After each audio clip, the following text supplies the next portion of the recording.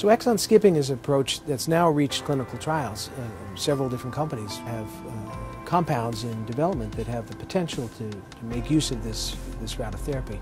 The idea with exon skipping is relied on actually the difference between what defines most cases of the more severe Duchenne dystrophy versus the milder Becker muscular dystrophy.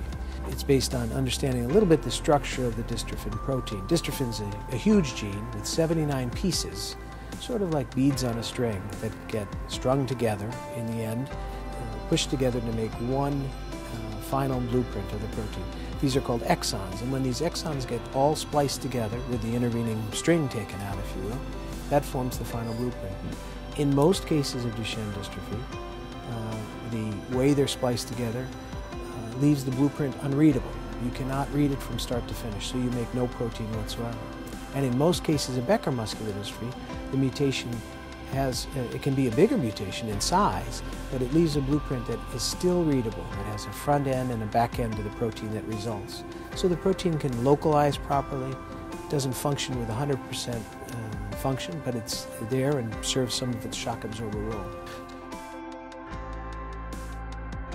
So the idea with exon skipping was to take a Duchenne mutation and alter the splicing pattern. Splice out one additional exon, make it one exon bigger, and even though you're bigger, what you're doing is restoring the reading frame, it's called. You're restoring the readability of that blueprint for the gene. So you take a boy with Duchenne muscular dystrophy and give him a Becker muscular dystrophy-like gene. That's the prospect for it, and clinical trials show that this has a great deal of promise.